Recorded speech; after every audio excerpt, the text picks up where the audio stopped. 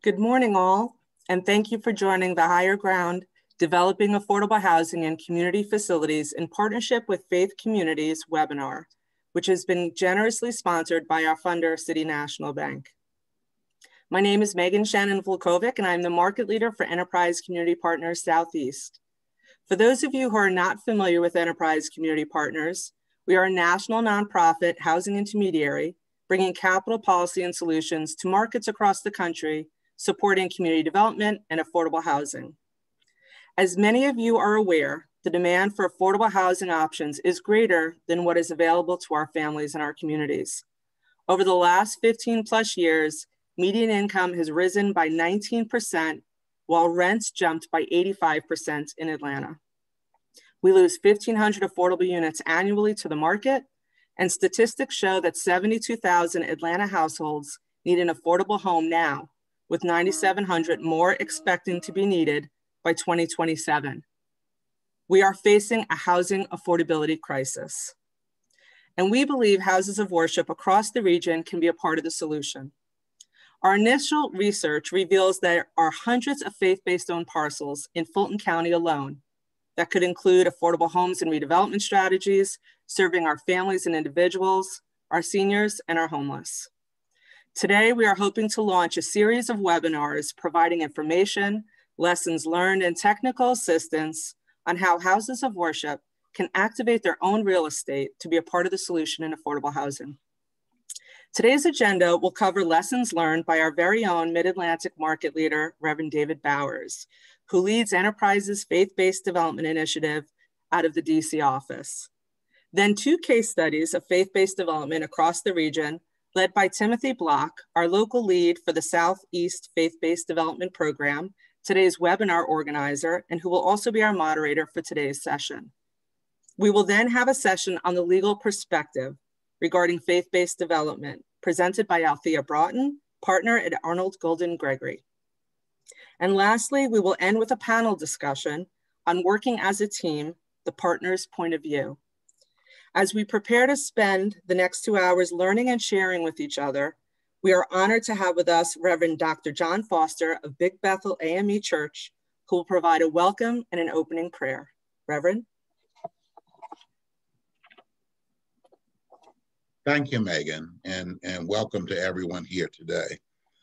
My name is John Foster, and I'm pastor of Big Bethel AME Church. I'd like to spend a couple moments sharing with you some about Big Bethel and also how we got involved with affordable housing. Big Bethel AME Church is a predominantly African-American congregation that was founded in 1847. We're right here in historic downtown Atlanta area on Auburn Avenue. We're on the stretch of Auburn that houses the 4 main historic civil rights churches of Wheat Street, Big Bethel, Ebenezer, and Butler Street. Our membership is about 850, and as I mentioned before, predominantly African-American with our congregation.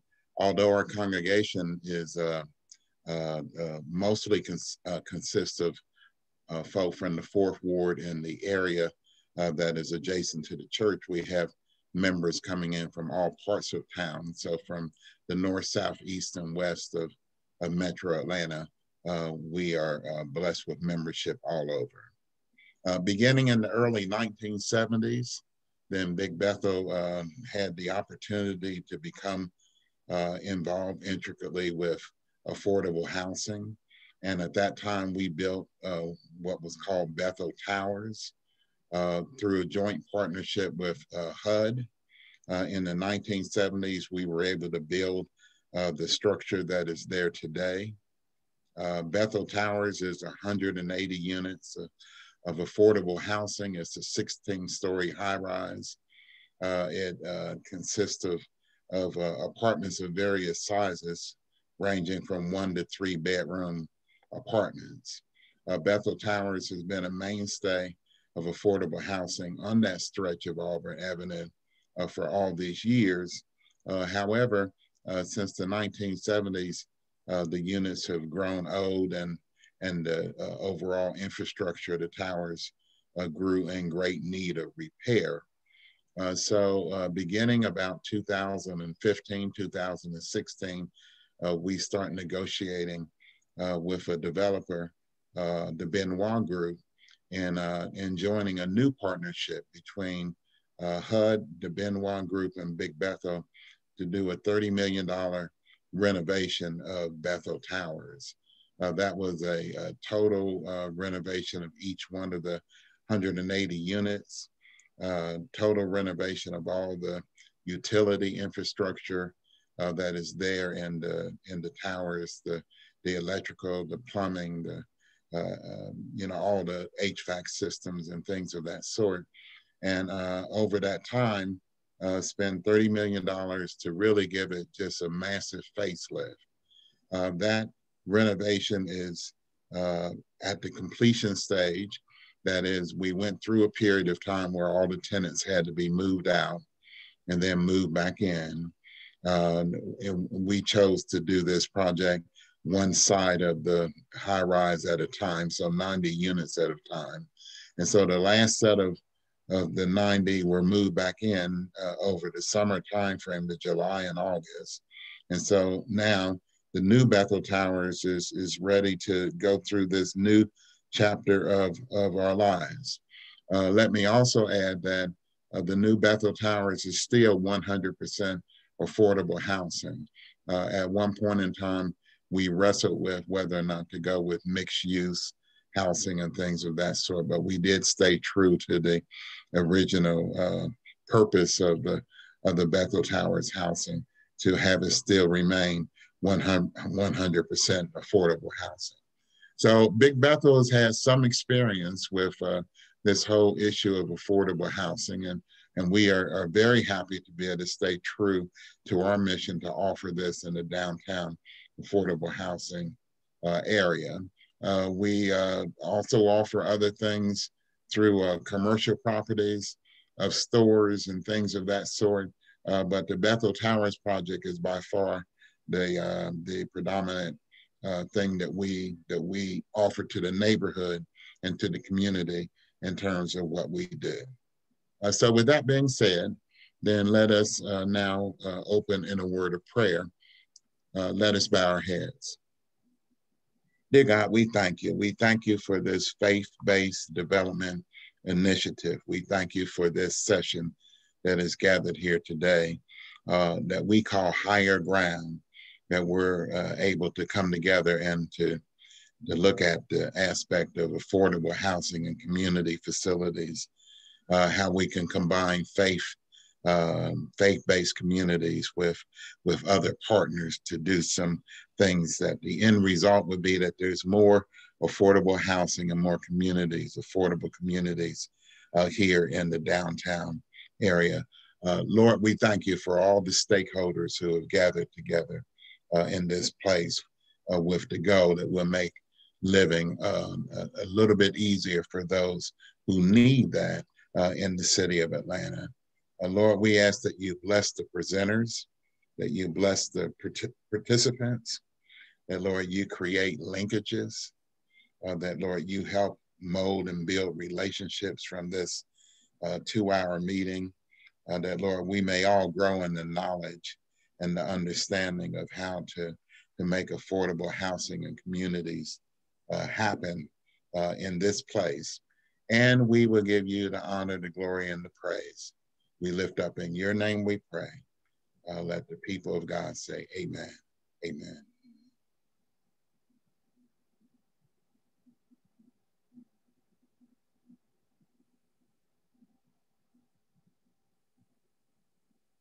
Thank you, Reverend Foster. Thank you, Megan.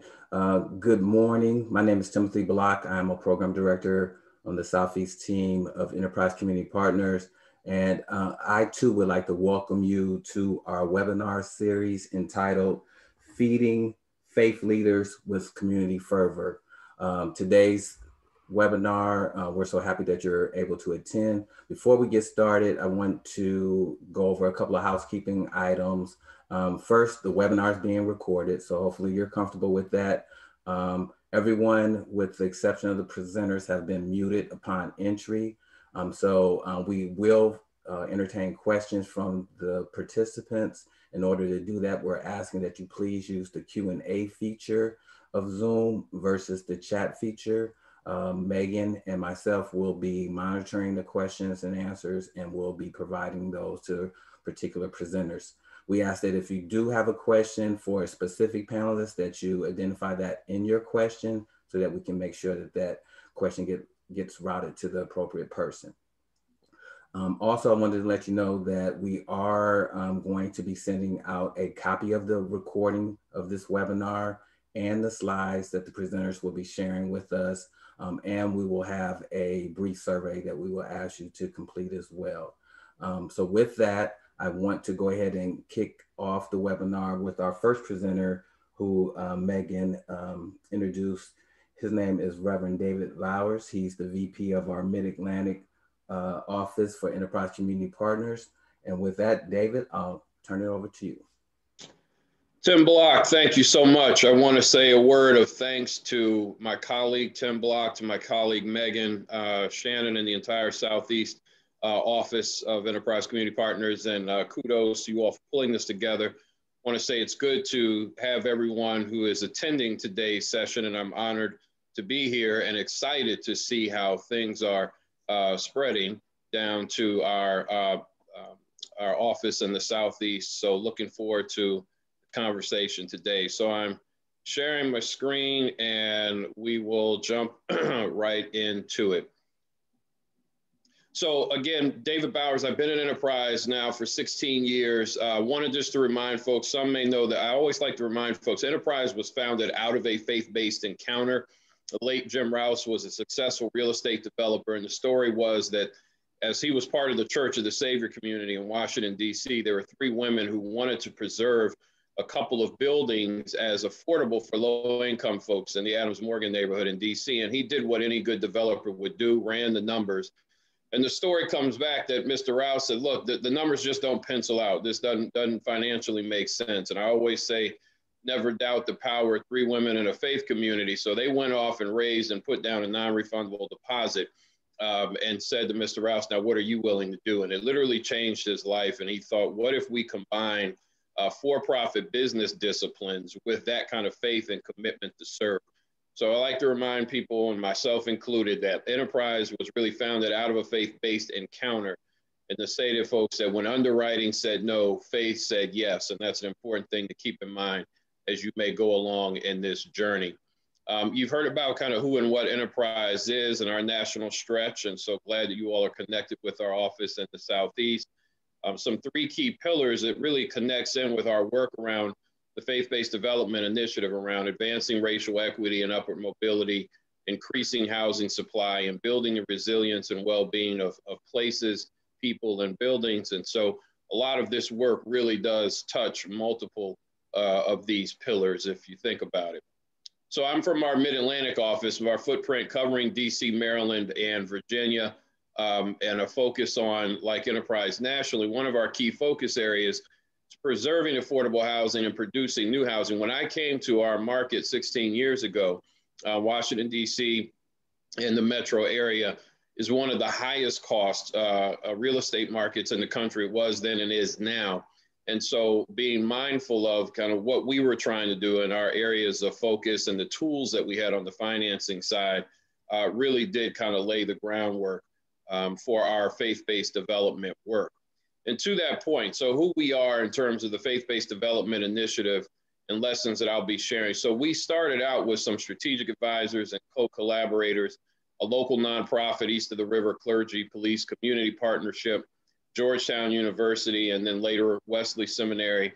And for the last 5-6 years, we've been working in collaboration with the University of Baltimore, who's a current partner.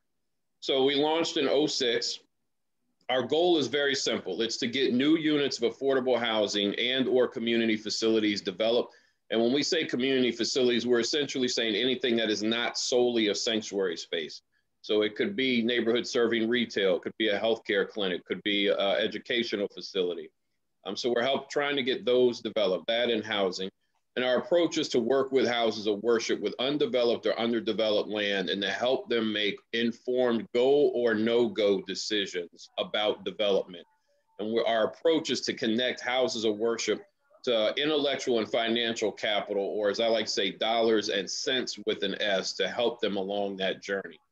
The why may seem obvious, but want to lift it up. Certainly, we know nationally and in our region and most regions, big regions around the country, one of every five, 20% of renters are paying more than 50% of their income for their housing expenses.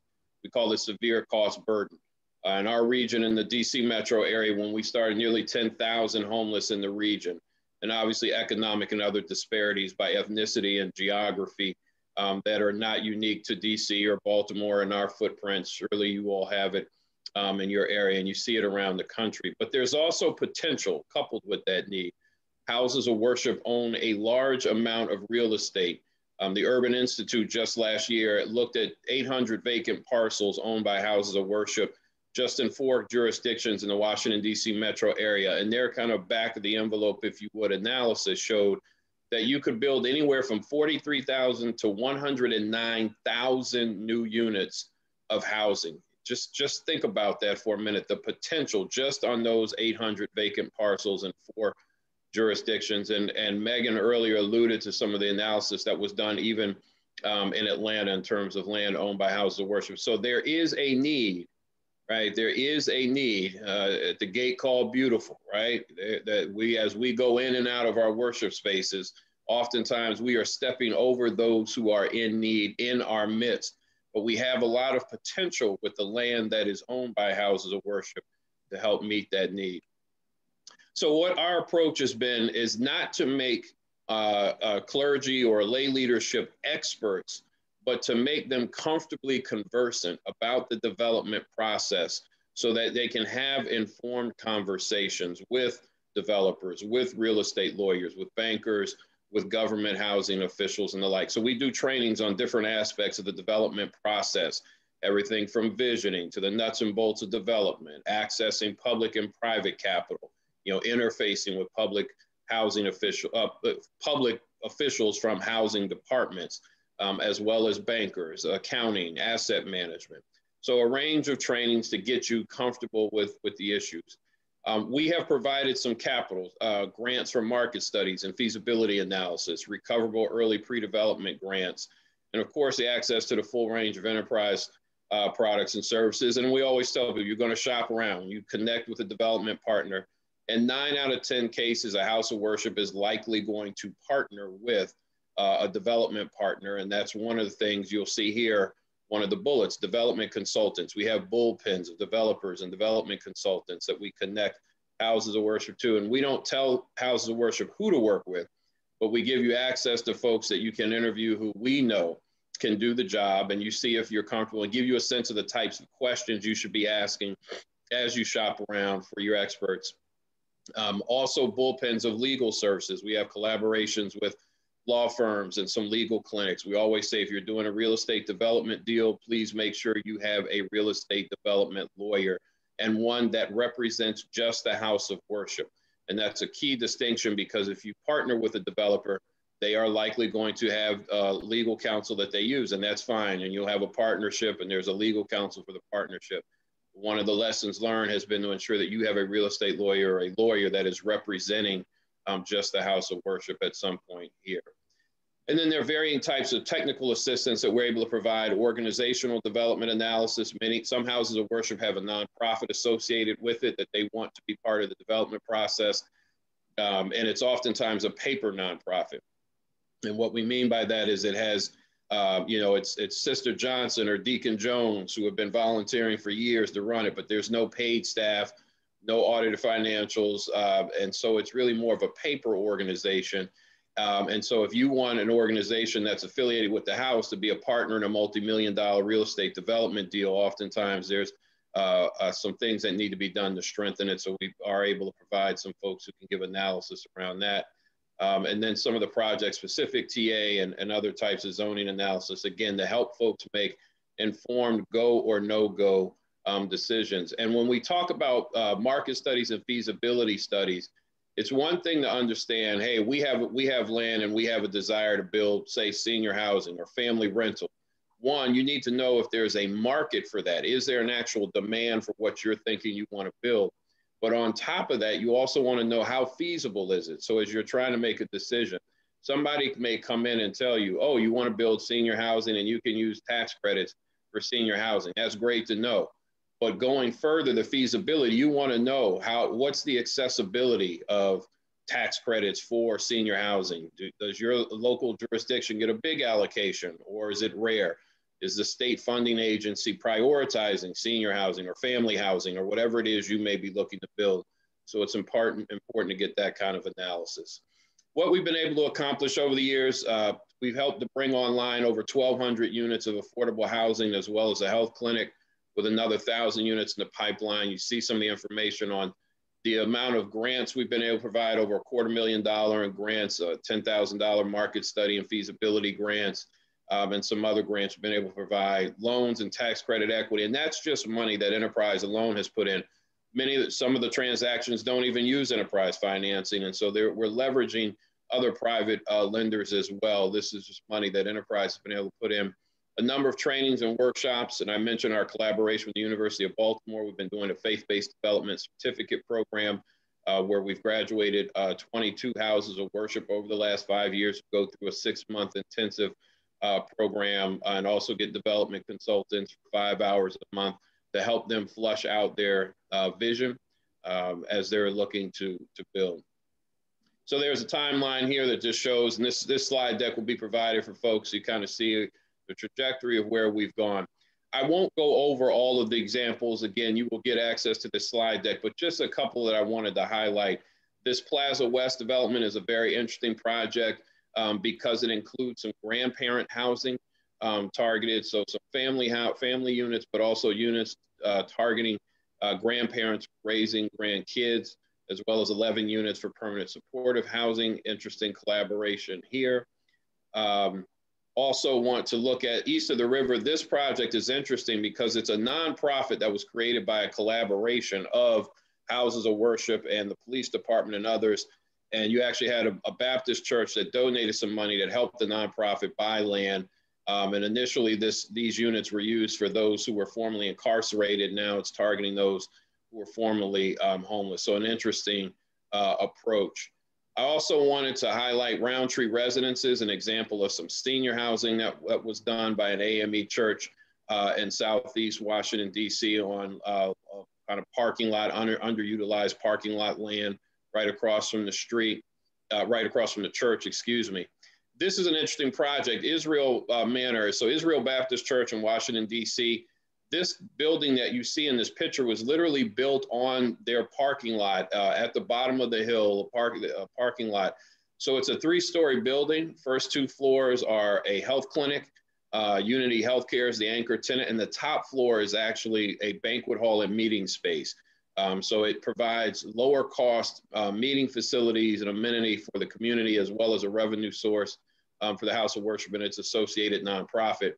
And then about a block away on some land the church acquired, they built the 47 unit of senior housing right around a metro station, a subway station in Washington, D.C., in a neighborhood that has been highly gentrifying over the last number of years. So a real benefit and asset. Finally, Trinity Plaza, just want to flag this as another mixed use development, 49 units of housing on the top. On the ground floor, you have a neighborhood locally based pharmacy, as well as a daycare actually are there. So a couple of things to keep in mind, some questions that we encourage houses of worship to contemplate. These are, as you think about engaging in a process with our colleagues in the Southeast office in navigating through, there's some key questions you want to ask as a house of worship. Do you have site control of the land? And do you want to maintain ownership or site control over the land over the long term? Kind of yes, no. That's a key threshold question. What are your short and long-term economic goals for the house of worship? Do you expect cash flow from the development? Are you willing to subsidize the project over time, or you want it to break even? There's no right or wrong answer, but you need to ask this question and know what your long-term, short and long-term financial needs are from a development project. So that can help inform your conversations and negotiations with your partners. Are you willing to contribute any portion of the land value? If the land is worth $1, do you want to get $1 back for it? Or are you willing to say, look, we'll take 80 cents or 50 cents, or we'll donate the land so that we can, for the mission portion of this project, be able to serve perhaps lower income persons. Again, no right or wrong answer, but you want to be clear on that your land has value. And if you are contributing some portion of that land value, how does that factor into the deal? What type of housing are you trying to build? What is your targeted market? Do you have any economic empowerment interests or racial equity goals? So in addition to just building the housing that will serve people in the community, which is great, there are a lot of people who get paid on a real estate development deal, from the landscaper to the caterers, to the title company, to the lawyers, the developers. So you want it to the general contractors. Are there some economic development goals that you have as it relates to where money goes in the project? We had one project that actually created a church created a property management company so that they could partner with their development partners' property management company over time and teach folks the business. Do you expect to have an active role in the development? And if so, do you have a separate entity for that development? Do you have a nonprofit that's going to be involved? Yes or no? Does it have infrastructure? Yes or no? And as you talk to your lawyers, the notion of whether you have a separate entity or not, the notion of the legal firewall sometimes, and issues like that I'm sure will be discussed by our next presenter. Is there a development team or a main point of contact in place in the house of worship? Who is the decision maker in the house? And again, do you have a real estate attorney? So key lessons learned. Unfamiliarity with the development process or fear of the unknown often will lead houses of worship to take no action at all. So that's why this extensive technical assistance, again, getting people comfortably conversant to make the go or no go decision is really critical.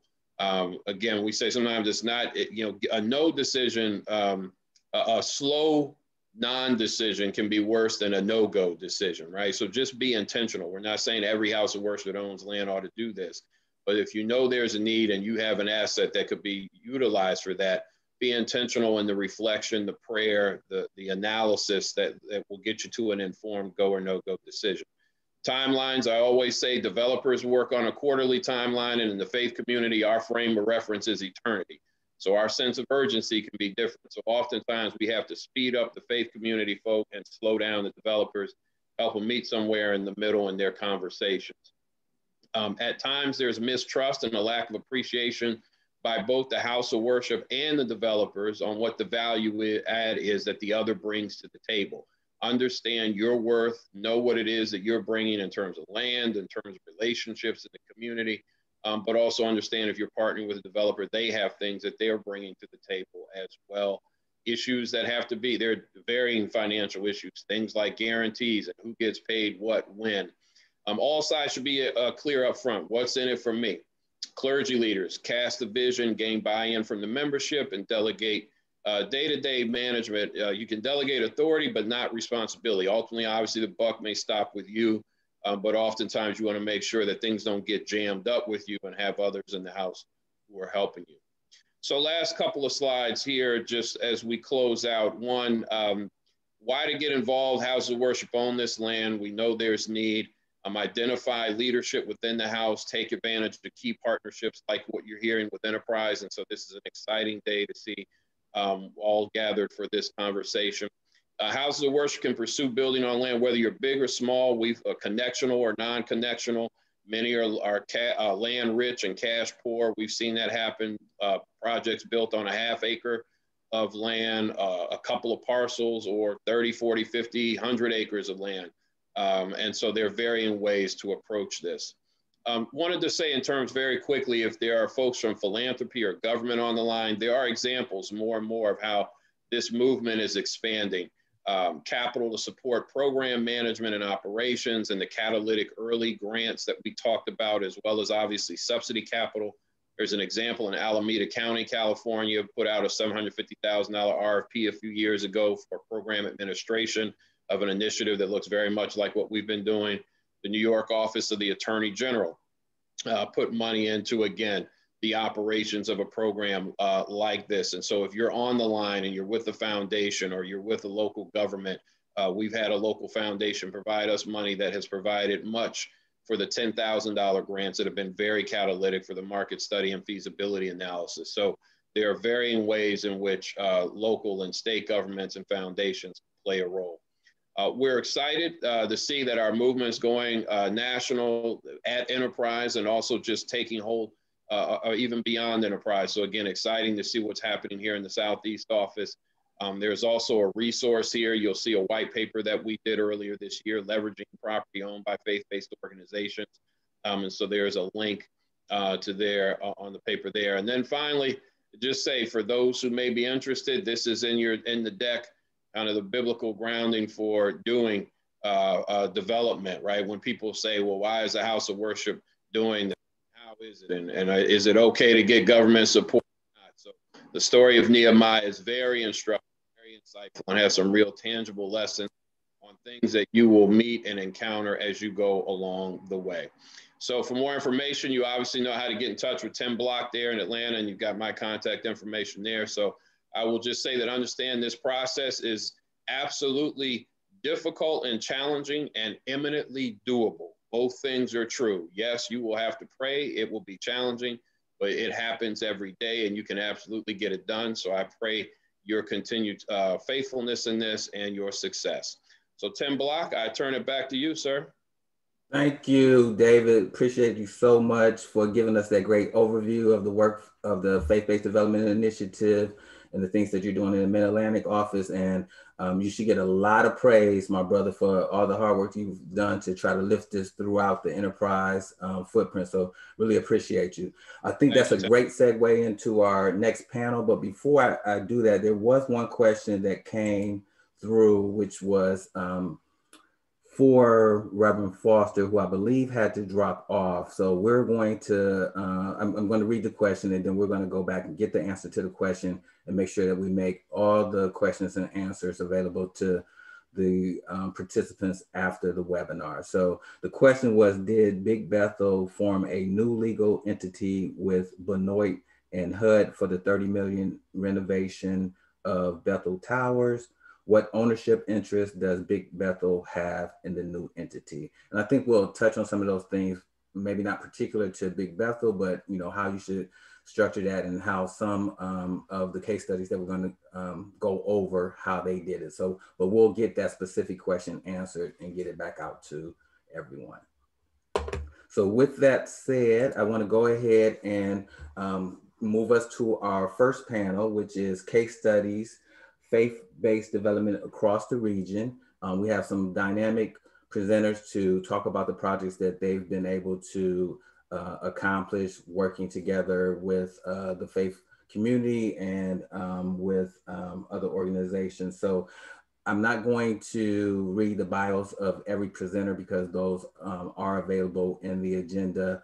It has been updated, so we'll send that out as well so that you'll have everyone's current bio. But our presenters for this panel include Dennis Richards, who is the Senior Director for National Church Residents, and he is going to talk about the True Light Haven project that they did in partnership with True Light Baptist Church. From the church, we have Reverend Dr. Daryl Elligan, who's also going to talk about the project as well. And then we'll also hear from Philip Searles from the Searles Foundation. He's actually the president, and he's going to speak about the project that they did, which is the Legacy at Vine City. So first up, we'll go ahead and have Dennis and Reverend Elligan tell us about True Light Haven. Thank you, Tim. It's a pleasure to be with you this morning, and thank you to the Enterprise team. You all are doing very commendable work, and we're glad to be a part of it. Pleased to be here today with Reverend Dr. Daryl Elligan, pastor of True Light Baptist Church. He and I will advance through this slide deck for you. We're here to discuss our True Light Haven partnership, and very excited about it. For starters, again, my name is Dennis Richards. I'm the Senior Director of Housing Development for National Church Residences. I've been with our organization for about 12 years now. in a number of capacities, but currently responsible for all of our development work within the Atlanta MSA and all of the counties therein. I specifically focus on all of our new construction activity, substantial renovation, and acquisition rehab of senior affordable housing. National Church Residences has been around since 1961. We were originally founded out of a Christian mission to provide affordable housing to vulnerable populations. And we are currently the nation's largest provider of affordable housing for seniors, nonprofit affordable provider of housing. We serve over 30,000 seniors daily across our platform. We own about 350 properties, and we operate in 26 states in Puerto Rico. We do more than just affordable, however, that is our lifeblood, but we also have assisted living facilities, memory care, continuum care retirement communities, and we offer a host of home and community-based services. Our vision is to advance better living for all seniors, to enable them to remain home for life. Our intent is not just to simply build housing, but we want to keep folks in their home and out of high-cost care settings, such as an emergency room or skilled nursing. We've been doing business in Georgia for over 25 years now. Most of our communities are situated within the Atlanta MSA. We do have a couple in the Savannah area. Currently have 11 properties, just under 1,500 units under operation, and we have 2 other properties, one in Pembroke, Georgia, under construction, and then one that we're here to discuss today, our True Light Haven Apartments community under construction near Westlake MARTA on the west side of Georgia. And I'll hand it to you, Pastor. Good, thank you, Dennis, and good morning to Tim, Enterprise, faith leaders, all the participants. My name is Reverend Elligan, Senior Pastor of the True Light Baptist Church, located in Northwest Atlanta. I'm also the Atlanta Regional Chaplain for National Church Residency.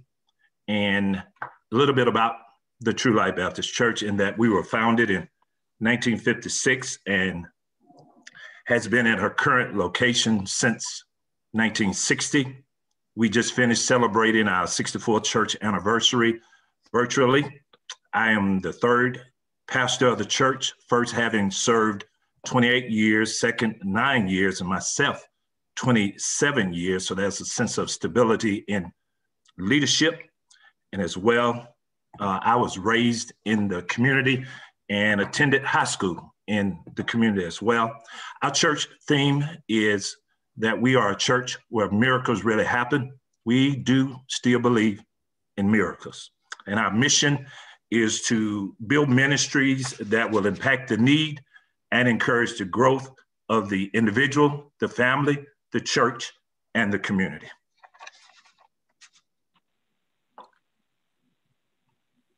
So a little bit in terms of our partnership, and I'm gonna talk much more later about the significance of partnership, in that what we believe is very, very important.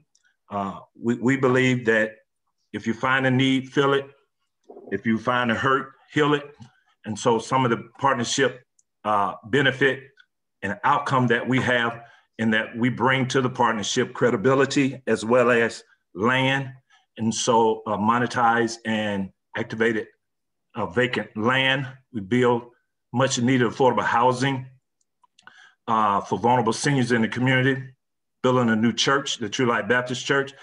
And in particular, a real highlight is that we create community partnership that will serve the Penelope neighborhood for decades and years to come.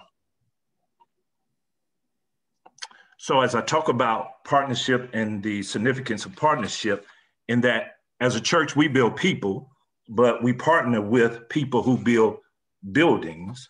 And if I could give one word that would and could revitalize and revolutionize our congregation, our community at large, it would be the word partnership. Partnership, as I know it, comes from this African proverb that if you want to go fast, go alone. If you want to go fur, go together. So when we talk about partnership, from my perspective, it just makes good sense to partner And one has to do with leadership and casting the vision. Everybody knows that a good leader casts the vision, but it takes good people to carry the vision. So in our case in particular, we had a senior mother of the church that also lived in the community. So when I cast the vision, she actually carried it. So you talk about the power of influence. Leadership sometimes can be a title, but leadership really is influence. She carried the ball. Our vision has to do with 4 E's: evangelize, educate, edify, but more specifically, embrace the future. So we move forward in terms of understanding as a church within partnership, the need for stewardship. And in these days, churches are closing weekly and participation is declining. Somebody said earlier, churches are land rich and cash poor. But when we consider the dwindling and declining membership, which means dwindling and declining money and resources, good stewardship through partnership enable the church to multiply the effectiveness and efficiency of its limited resources by tying them to others. But the major key is having the same values. You want to partner with people that has the same value. And in particular for us, spiritual values, people that care about others. And it ties into the chaplaincy program that I'm going to talk about shortly, but that was one of the key factors in our partnership that enabled us to work very well with National Church Residency, and I lead the Atlanta Regional in terms of partnership. Then the ultimate step is victory through partnership, which we believe is a win-win for everybody that is involved in terms of our mission. Every individual, family, church, and the community, per this slide, every citizen, every community, every church, and everybody in the city all become winners as a result of good partnership. And so then when we look at our values and what is significant in terms of doing this partnership, some of the challenges that we face has to do with a lack of people having proper health care.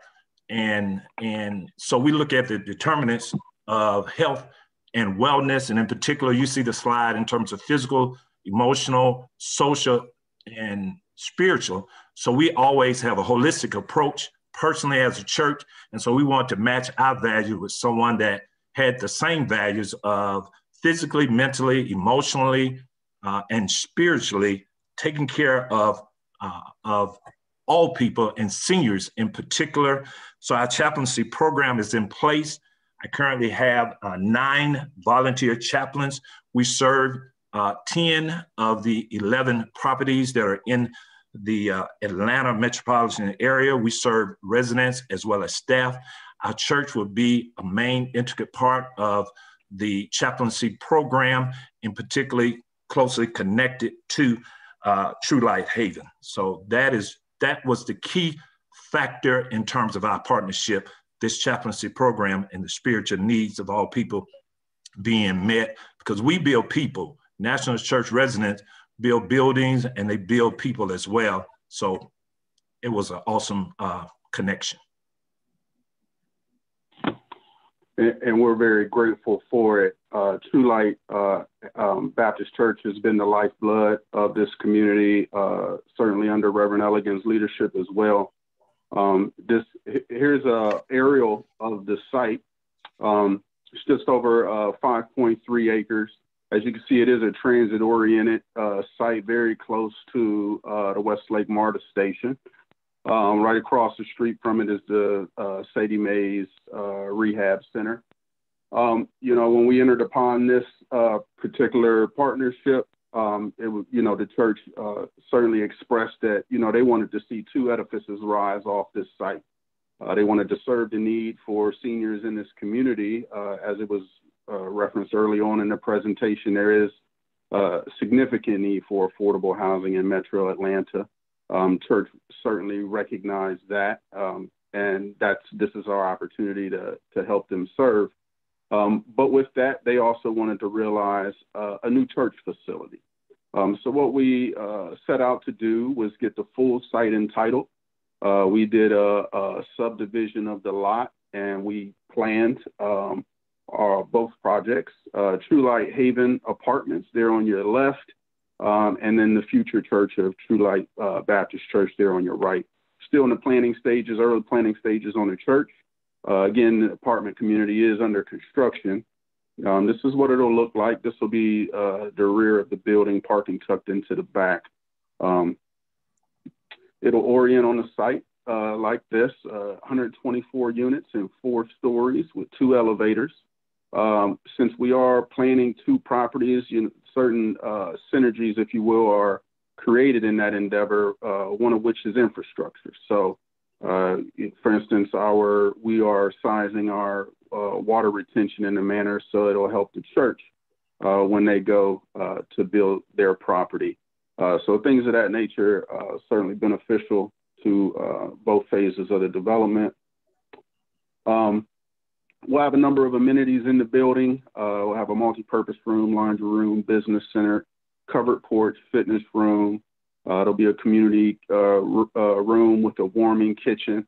And we'll program with the church in these spaces, bring services into the building, and church will be a vital part of that. As Pastor referenced, the church is certainly leading with our chaplaincy program that we plan to implement here. The building was started construction back in February of 2020. We expect to complete construction the first week of June of 2021. It's an $18 million construction budget, about $145,000 a unit. And we are utilizing the low-income housing tax credit program. For those of you that may be unfamiliar, there are 2 tax credit programs. There's a 4% program and a 9% program. The 9% program is generally very competitive. These programs are administered through local state agencies here in Georgia. The Georgia Department of Community Affairs administers the program. 9% program can be challenging. You compete against a number of other developers and applications, and we did put this site forward to compete under that program, and we were not successful. Fortunately, our application wasn't selected. Therefore, we went the 4% route. 4% tax credit program essentially pairs housing bonds. It's supposed to be non-competitive, so you can, as long as you can fill the financial gap of your project, this is a palatable way to go.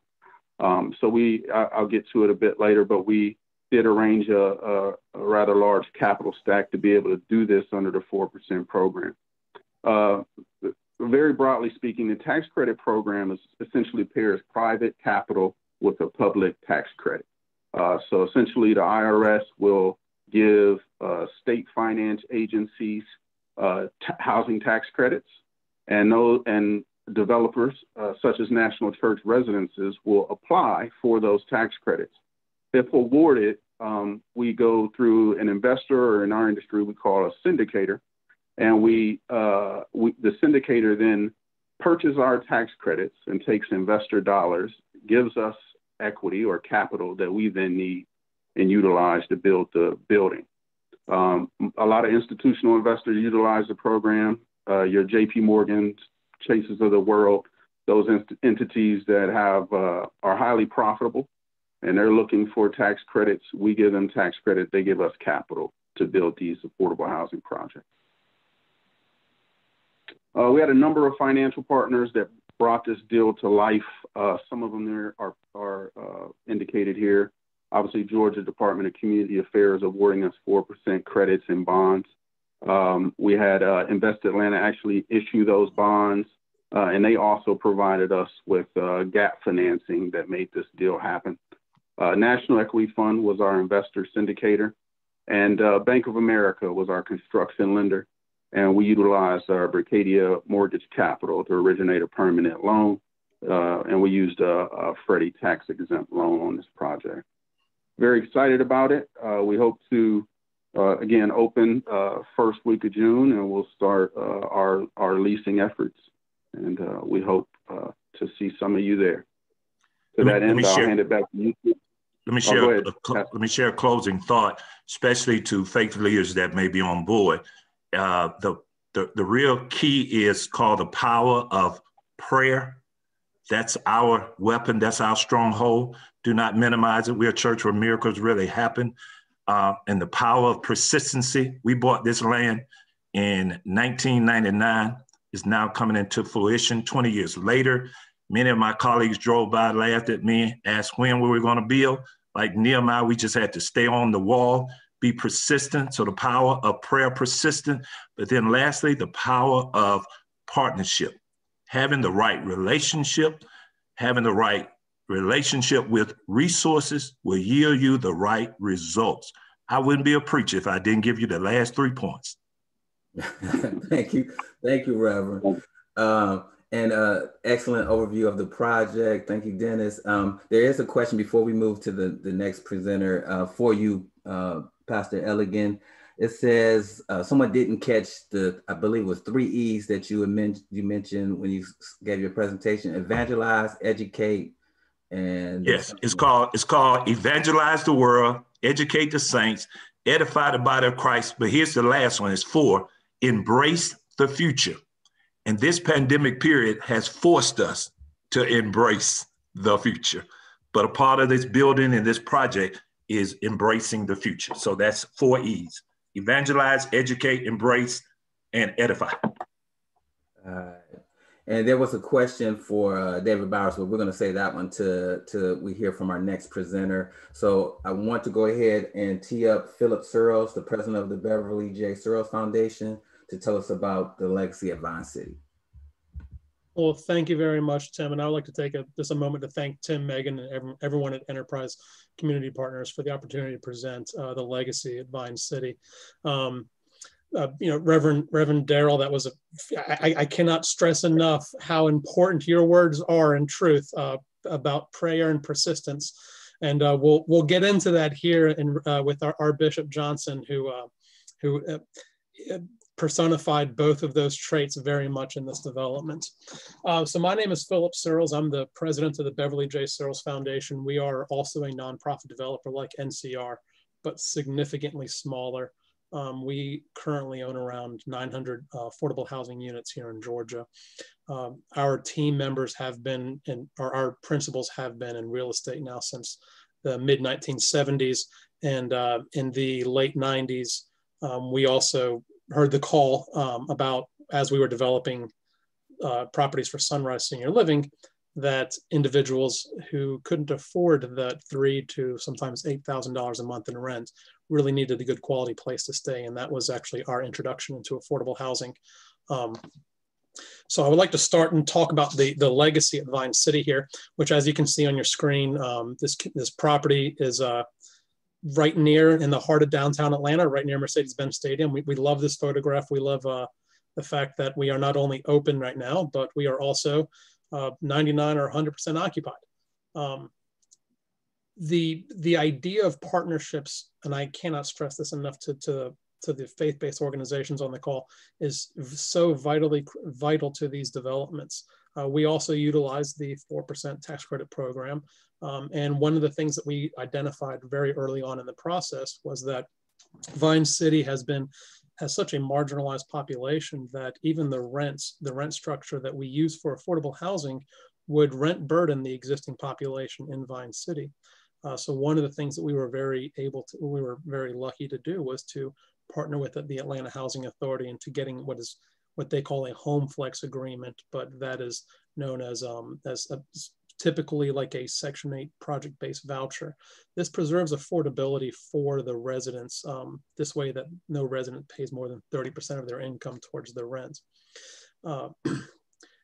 The capital stack on this deal was a little different. Also, these bond deals tend to have a need for additional soft financing. One of the layers of financing was with the city of Atlanta, we were able to get $1 million from the Vine City Trust Fund. In return for that, we wanted to, the city wanted to see a longer affordability period. So one of the things that sets this development apart from other developments, affordable housing developments, is that we actually have a 65-year LURA affordability on the LURA. So no matter what happens for the next 65 years, this property will be affordable, which we'll get to later on of why that's so incredibly important.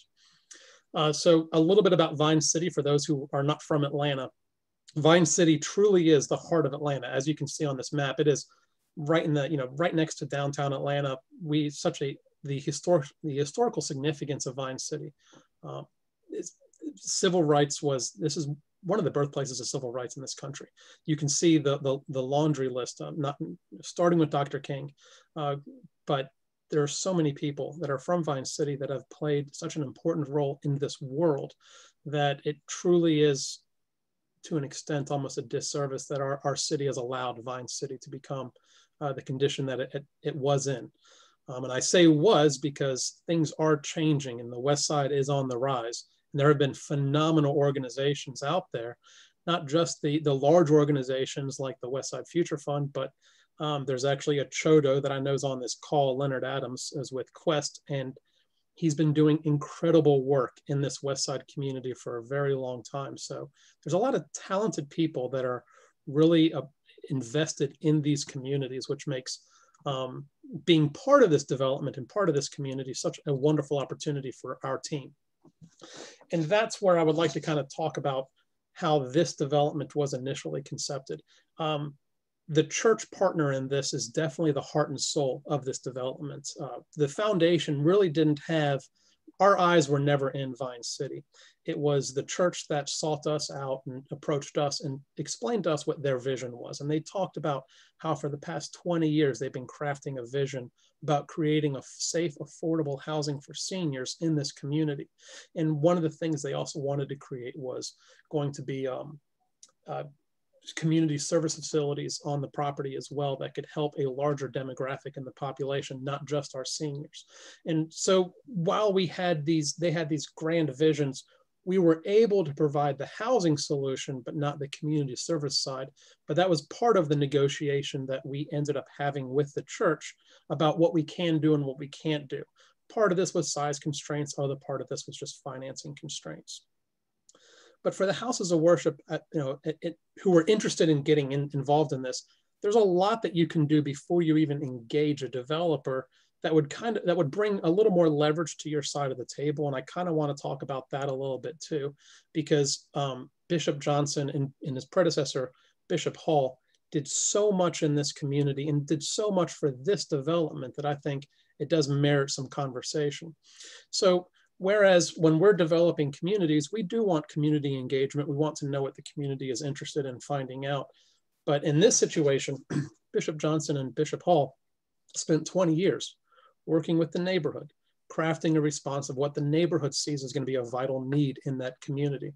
So when we came forward, when we were introduced to the church, they already had the community buy-in, which is very crucial in Atlanta, as well as any major city that we're trying to develop in, not just getting zoning, not just getting the zoning approved, but also not having public backlash for the communities that you're trying to do. The next thing that the church did long before we even joined in was they worked with the city of Atlanta to actually zone this site. So the city had a process called the Special Administrative Permit, which years ago, the city decided that they were going to identify different parts of Atlanta that would have a community crafted plan. And that plan would then, their zoning laws would then be in conformity with those plans. Our church partner actually took our site that we've developed on and got the spot zoning for this site to where our zoning was exclusive to the entire city of Atlanta and very advantageous for the density that we were trying to achieve on this housing development. And it wasn't until after a lot of the community buy-in and entitlement that the church worked on that was when we were introduced. So we were brought in about 2013, 2014, and it took a few years to get together because there's a lot of moving parts that were going on in Vine City and in this development in general. But the timing couldn't have been better. As we've seen across the country, there has been a revitalization, a renaissance in downtown metropolitan areas. And while that could be good for the tax base, there are a lot of legacy residents that generally get forgotten about or displaced from this gentrification efforts that we've seen. Currently in Vine City, we have amazing things going on. Not only do we have the brand new Mercedes-Benz Stadium, but Rodney Cook Senior Park is going to change the face of Vine City.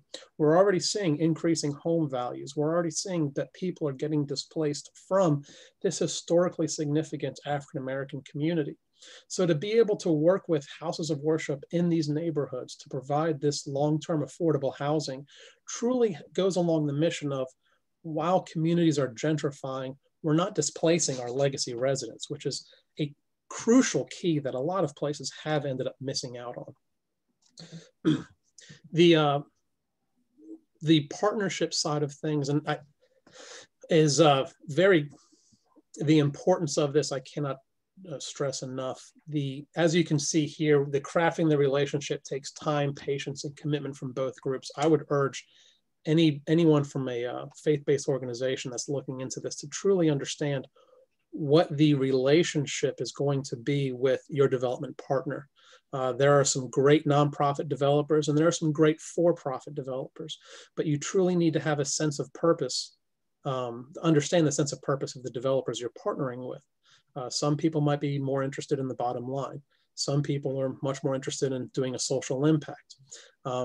To align your vision with the developers is a crucial first key, because then it's going to come upon the developer to then align the vision of your church and your plan with the other equity and the other investors in the deal, not only the tax credit investors, but the state agencies, the lenders, the city municipalities, and so forth. And that's something that is a lot easier when your mission is aligned with the development partner you have. So I heard that that Dennis had spoken a little bit about the LIHTC side of these issues, and that's, so I can kind of skip over that for the most part and talk about what the church was looking for and how we aligned our missions together to create this. The church wanted to see a longer commitment of the affordability, and so we were able to work with the city that provided and that much longer term than what the typical compliance period is.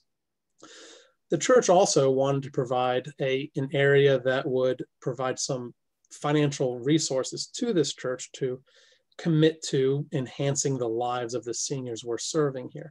So one of the things that we're working on is creating a social service contract that would help put money in the church's pocket each month in return for the church providing services. These services we consider to be not so much wraparound, but vital components of breaking poverty. While housing is a great thing to help do that, it's only one component. And we look at things like food security, access to healthcare, public safety, education, access to jobs and parks and recreation as really other key fundamentals that are essential to creating a better life for people. And so our church partner in this, the Higher Ground Empowerment Center, really is doing a great job in providing food security and access to healthcare for our seniors, and also bringing in APD to do the monthly police updates of what's going on in the neighborhood. So we're able to provide a better quality of life, and that's what it really comes down to for the people that we're trying to serve here. The foundation itself, one of the components in the negotiation with the church was that this development being the heart and soul, the church being the heart and soul of this development, we didn't feel like this was our development, but this was the church's development. And so what we agreed to do was to sell our interest in the development to the church after our guarantees are done for $10. This, along with the social service contract, the amount of developer fee sharing, and the amount we paid on the land, would actually, over the 15 years of the compliance period for this development, would bring more than $6 million to this church. We feel that that's something that is reflective of our mission, and we want to empower those that are already working in the communities. And kind of an overview of the capital stack here, just to talk about this. This entire development is a $20 million $500,000 development. We see that we had again the federal equity coming in, the state equity coming in. The Department of Community Affairs was able to bring in a $3 million home loan, which is again a very soft financing. The City of Atlanta again committed their $1 million, and we have from our permanent lender, Community Development Trust, is bringing in the permanent mortgage of $6 million. to the development partners out there and to the faith-based organizations, I also want to talk real quick and show you guys a quick video about the publicity. Philip, we're running a little bit tighter. Can we, if it's okay with you, if we can share the video when we share the information? That's perfectly fine. Yeah, actually, I mean, yeah, after this, I was going to talk a little about the foundation, but after that, I mean, I very much can be done. I know that we're kind of behind on time, so. Yeah, and we have some great questions. I want to try to get in a couple of questions before we turn it over to the next presenter. Of course. Well, thank you very much for your time then. No, okay. All right. I was going to give you another minute if you want to give the foundation commercial. So yeah, the Beverly J. Searles Foundation, we not only do we partner with nonprofit organizations, we also partner with for-profit organizations. We partner with Dominion Partners. They're actually one of the nation's largest affordable housing developers in the country, but they're a for-profit entity. We found that, again, our mission's aligned with creating value to the resident. We work with housing authorities, we work with other nonprofits, and I think that it bodes well when churches, just keep your mind open about who you're partnering with. Just because somebody's a nonprofit versus a for-profit, I don't think should be the determining factor. I think it really should be the people that you're actually going to be working with for the next 15 years. Thank you, Tim. Awesome. Thank you, Philip. So I know we're running a little bit behind, but I just want to pull out two questions, maybe real quick, before we turn it over to Althea in the next presentation. The first one I think is related based on when these questions came in to Dennis and Pastor Elegant about their project.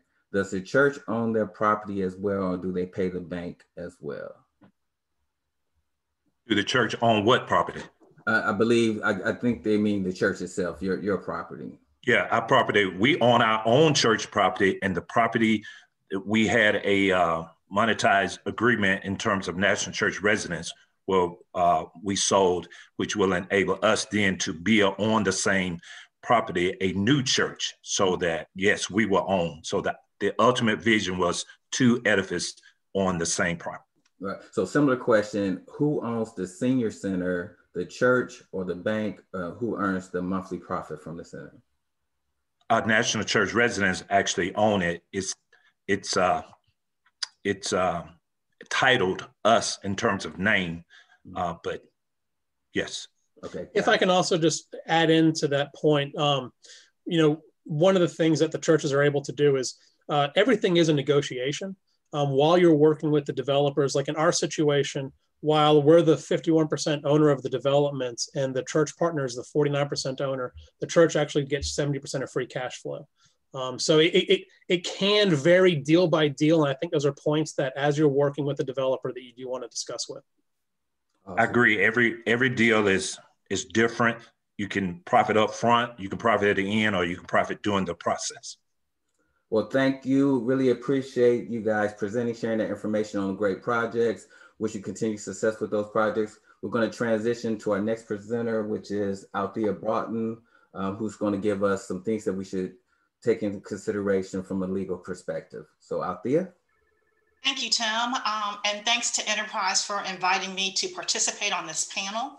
I am truly excited about this. I've done a number of church transactions or church affordable housing transactions where I've either represented the church or I've represented the developer. And if you look at this slide right here, this is actually a picture of Big Bethel. And it's just exterior, but I was actually the counsel for Benoit and the partnership on this deal. So I did want to take 2 seconds to answer the question that someone raised earlier about the ownership. And because this was a tax credit deal, what you will usually have is you'll have a general partner, which consisted of Benoit and the church, Big Bethel. And then you will have a limited partner, and those are the people really bringing the money, the equity. And so the actual project itself is owned 99% by the investor. However, the control and the cash flow and the sort of economic benefits of the transaction primarily flow to Benoit and the church. So I just wanted to make sure people were aware of that. So with that, let me move on to the next slide. Reverend Bowers took a lot of points that I was going to mention, but I will I think it's important to reference them again. First of all, it is really critical that you have your own lawyer if you are a church in this transaction. And not just any lawyer. You should have a real estate experience lawyer, because there's really no such thing as the quote deal lawyer. You will, as a church, have interests that are different than the interest of your development partner. And even though it is a partnership, and it can be a great partnership, there will be things that are probably more important to you as a church that you will want to protect. And there will be things that the developer finds important and they will want to protect. So again, make sure that you have your own representation. Additionally, it is important that you do due diligence on your development partner, understand exactly what types of projects they have worked on. You do not want to be sort of their first round at this. You want someone who's experienced not only in affordable housing, because it is a very specialized area in real estate, but you also want someone who's experienced in joint ventures. Also, make sure that you really trust your partner. This will be a long-term relationship. And regardless of what all the documents say, and there will be a lot of documents, fundamentally at the core of all of those documents is the relationship that you have with all of the transaction participants. So you'll need to make sure that fundamentally you are aligned with them in terms of what your goals are, how they approach business, sort of, their view of the world. You'll want to make sure that you are aligned on that.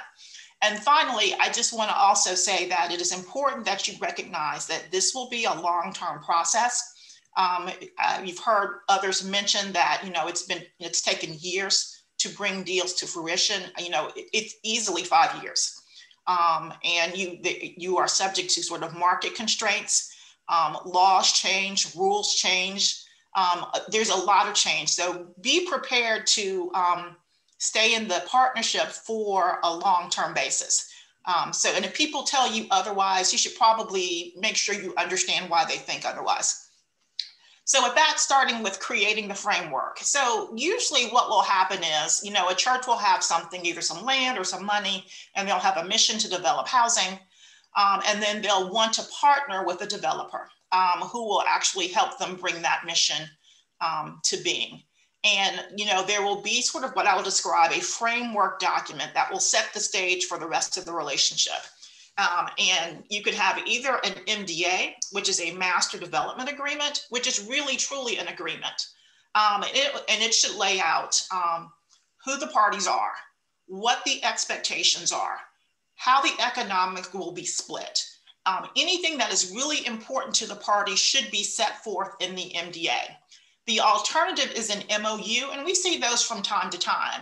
And MOUs tend to be a little bit softer, and they are probably more conceptual in general and looser in language, but they are often not binding. So it's really just sort of a document that you might have that sort of sets forth a shared understanding.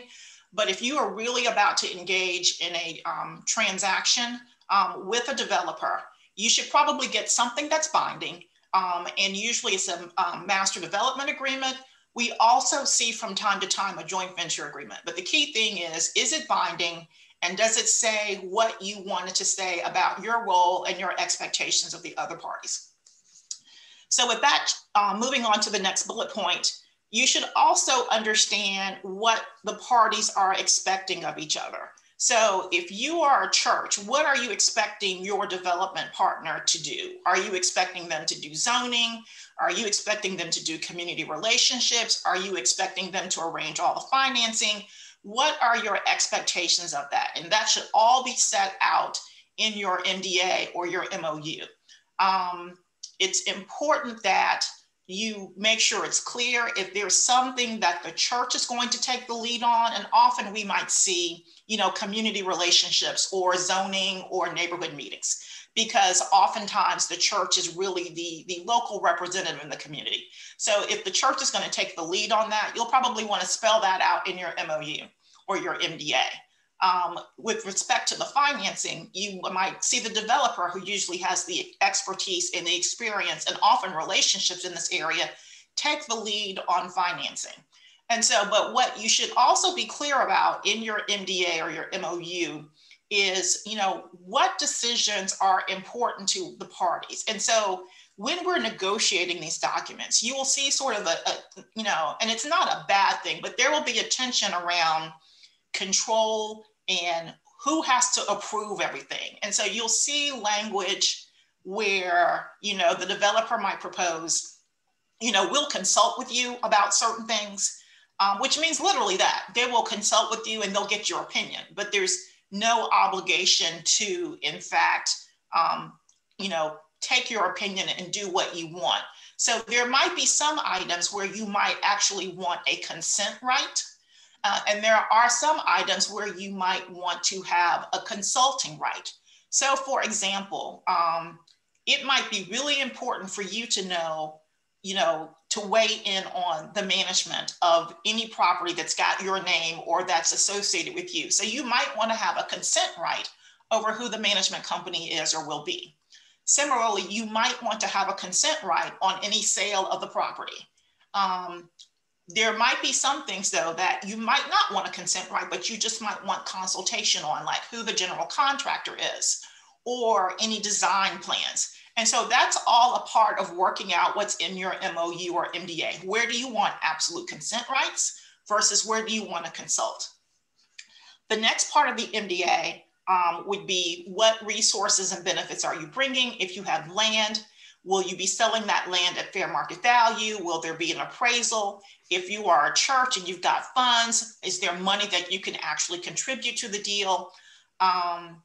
And so you'll need to lay that out as well so people can understand the full sort of picture of what's going on. And then finally, most importantly, sort of what are the economic expectations? And so for many of these deals that people have talked about, there's usually some sharing in the amount of fees that are generated off of the deal, whether it's developer fee, there might be other cash flow based fees. And by that, when I say cash flow based fees, I mean, these projects generate some sort of income and you might want to have a share in that. So you might want to understand what your expected share of cash flow will be in the deal.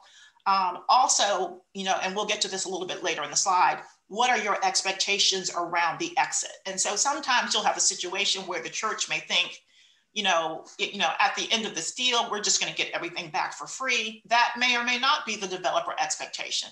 But when you're talking about this up front at the very beginning of your partnership, you should understand what the parties want. Will you be buying it back at fair market value? Will they be gifting it over to you? What will that look at?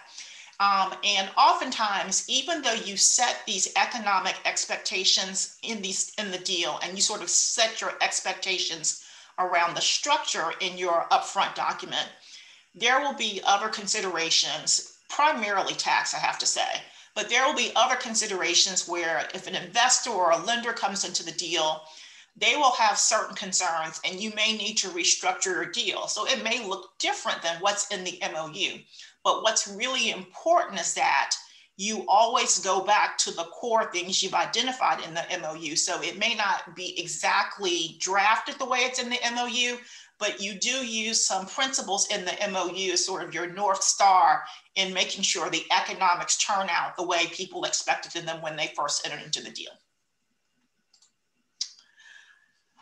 This next slide deals with, and many of you on this webinar may already be churches and you're familiar with sort of your processes, but I really say this for developers who may be on. First of all, it's important to understand the timing of this whole process.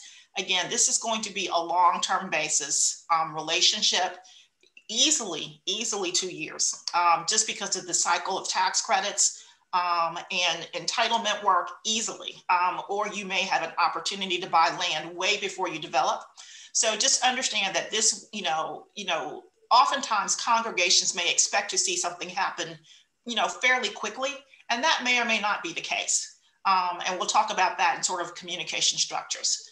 Next, also, it's important to understand what approvals are going to be needed at whatever level in the church hierarchy to actually do the transaction. So if you're going to be selling the property, who has to approve that? Does it have to go before the congregation? Does it go before a conference? Does it go up to another level? So understanding all of that, if the church is going to be making a loan, for example, who has to approve that? So it's really important for all of the parties to understand what approvals are going to be needed by the church and any denomination to actually facilitate the transaction. And then finally, communication structures are important. I think one of the earlier slides referenced who's going to be sort of the point of contact for the church. That is critical to know, but also it's important to have a sort of a communication protocol. And that's something that you can write in your MOU as well. You can say, you know, look, we want to have monthly meetings while construction's going on, or we want you to come before our church conference and talk about the process.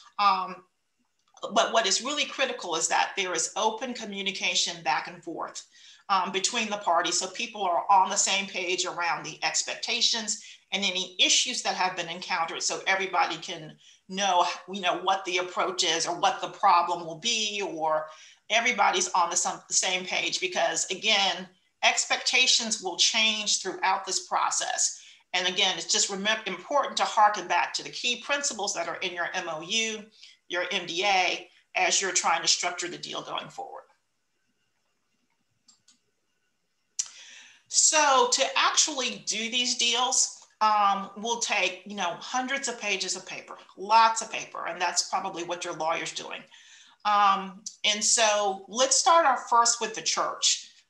Many times a church will have an organization, an entity, a 501c3, another affiliate corporation. It is really important that that organization be sort of in good shape from a corporate governance perspective, meaning you've got a board of directors, you've got bylaws, you're actually in good standing. You know, that legal sort of entity is, you know, respected, and it is in a position to actually engage in a transaction. Because, you know, while the church may have sort of an understanding about how things work, any investor or lender coming into the transaction will not have that understanding. And the first place they will go, they will want to look at your organizational documents and understand, where does the authority lie? Have you sort of checked all the boxes? Have you crossed all your T's, dotted all your I's in terms of the church organization? So that is really critical. If you're thinking about embarking on this process, make sure that you've got all of your sort of organizational documents together. Next, sometimes when churches have property, that you have to figure out a way to get the property into the vehicle that will actually own the project. And you can either do a sale, if it's something the church wants to do. And I think it really just goes to what the church expectations are. If the church wants to sell the property, they can do that. And they can generate proceeds for themselves and pursue some sort of mission or some other activity that they want to do, or build something else, as was mentioned in an earlier presentation. So selling the property is an option.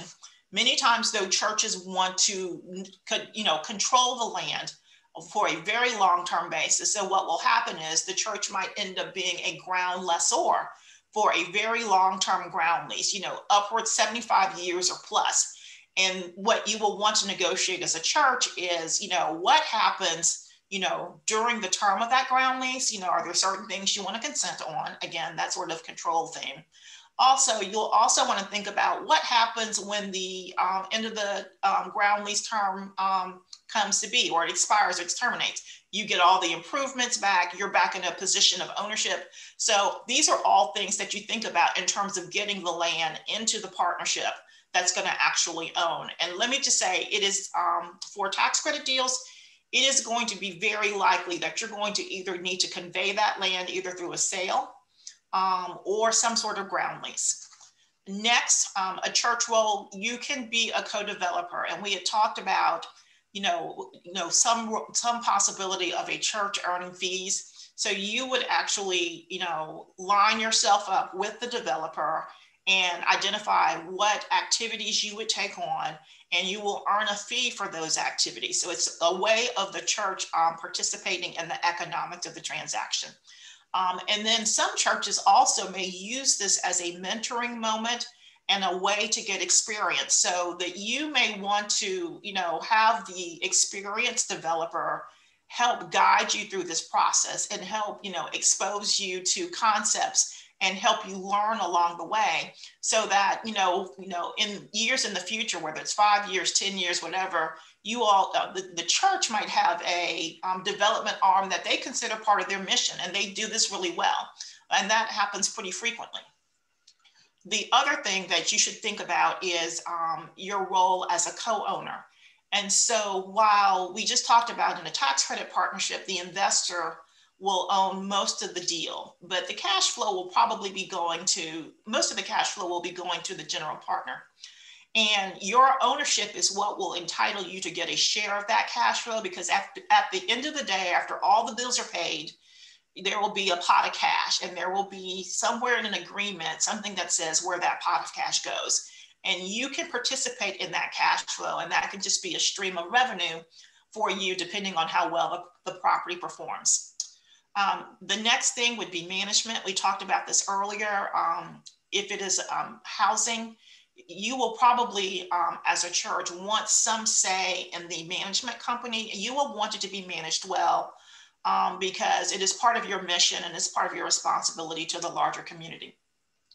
And then finally, what people should also think about, and I think this is probably something a lot of people don't think about, is, what happens, at the end of the transaction? What do you want? So for tax credits, there will become a time at 15 years where there will need to be made a decision about, do you want to get the investor out? That's a conversation you should have with your development partner now. Do you want to get out? Like, do you want to, give it all over to the developer or sell it to the developer? But you should be thinking about what it is you want, or you should be thinking about how you can maintain as much flexibility as possible in your structuring. So with that, I saw Tim kind of pop up, which I think is the cue for me to stop talking. But these transactions are really exciting. I love to work on them, and they can bring about great benefits for all that are involved. And before I go, just want to note that these pictures are from Wheat Street, another church partnership, where they did a really great rehabilitation, and you can just see how the interior looks, and for some of the amenities for those seniors. Thanks a lot, and thanks for letting me share with you guys this morning. Thanks, Althea. Great information. Appreciate you sharing your knowledge and your expertise, being in the trenches. I do want to take one question, because we are a little bit behind schedule, but it says, Althea, this is from David Park. Althea, this is gold information. How much should a church budget for this level of legal expertise on such a deal? Oh, great question. Two things. I think that for this type of, first of all, when you're negotiating with your development partner, you should see if there is you should see whether that development budget can actually cover the church's legal costs, so that you're not coming out of pocket for that, and so that it's a sort of a cost of the project. And that's a conversation that you could have. For me, or firms like mine, our fees are a function of time. And so if the deal is relatively straightforward and you're comfortable with your partner and their counsel, it really shouldn't be that much. And I'm probably going to say not that much, but I'm going to say a number that probably shocks people. But I would imagine if you're comfortable and you know that it's a established, really good developer, your counsel probably is just really reviewing documents to make sure the things that you care about are in there. So that's probably like maybe $25,000, $30,000. And maybe you've got an opinion that you're giving as legal counsel, but it should not be that much. The more complex the transaction is, and the more issues there are, for example, there might be real estate issues, there might be lending issues, there might be organizational issues. In fact, I've dealt with a transaction with a church where their organizational documents were not in good shape. And we were running around trying to find board members, some of whom may or may not have passed away. And it just created a lot of time, which is cost. And that becomes much more expensive. But I would start at least with sort of the $30,000 range. And it may go up depending on what the transaction calls for. Absolutely. Well, thank you. Thank you for the information. And with that, we will transition to the next panel. And Megan Shannon-Volkovic, our VP and market leader for the Southeast, is going to moderate the final panel, which is working as a team, the partner's point of view. Megan? Great. Thank you, Tim, and thank you, Althea. This has been a terrific session so far. I'm learning things myself as I'm jotting down a few notes. Working together is our next panel, and working together involves mission and vision, building trust, planning and decision-making, and technical expertise, and we've heard a lot about that today. So today with us, we have 3 partners who have been working in partnership with faith-based development. We have Reverend Jeanette Dickens, who is an ordained elder in the United Methodist Church, currently serving as the senior pastor of College Park, First United Methodist Church in College Park, Georgia. We also have with us Sherry Ung, co-founder and principal of Good Places, and she is a real estate developer and business consultant working to create innovative, sustainable, and equitable communities in Atlanta. And we also have Alan Patricio, principal of ABP Associates and president of the Housing Resource Center, which is a nonprofit corporation that provides technical assistance to other nonprofit organizations and public agencies in providing affordable housing. So with that, I'd like to kick us off asking each of you a question to respond to and welcome our other panelists to chime in. We will approximately have 5 minutes for each response, leaving time for Q&A. I will just raise my hand, just letting you know that 5 minutes has been up, just so that you can wind down and we can get to the next question. I'll start off with Sherry. Working together as a team means there is a process of building trust among the partners when you are trying to manage mission, vision, and business at the same time. Can you share how and in what ways you were able to build trust in the partnership process?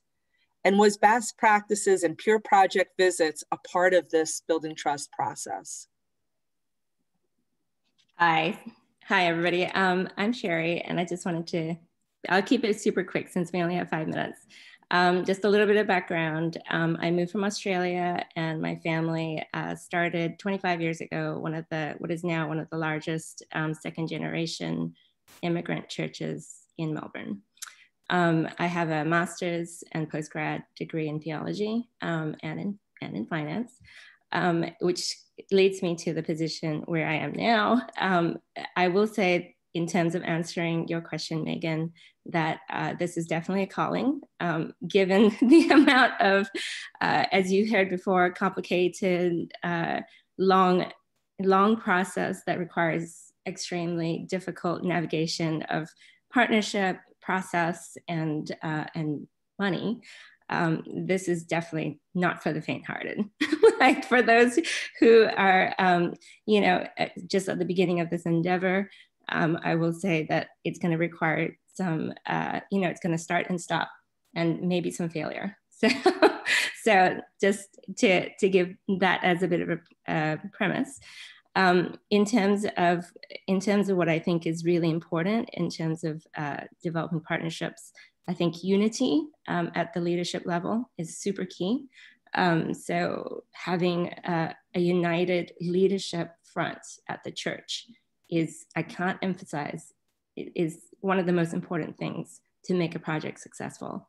You can't have a leadership that is divided in terms of their vision, in terms of their approach to mission and business. If they are divided, it is already an extremely hard process, just, as you've heard, and complicated process. And if you don't have unity at that leadership level, it will inevitably break at some point.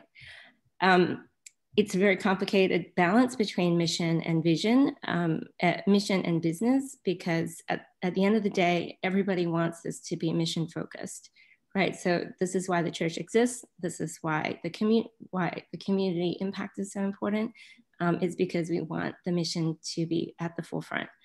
At the same time, we can't compromise at the business level, because if we want this to be done professionally and for the project to be successful, we have to not compromise on bringing in professionals like Althea, like professional developers who need to essentially bring their level of expertise to the table.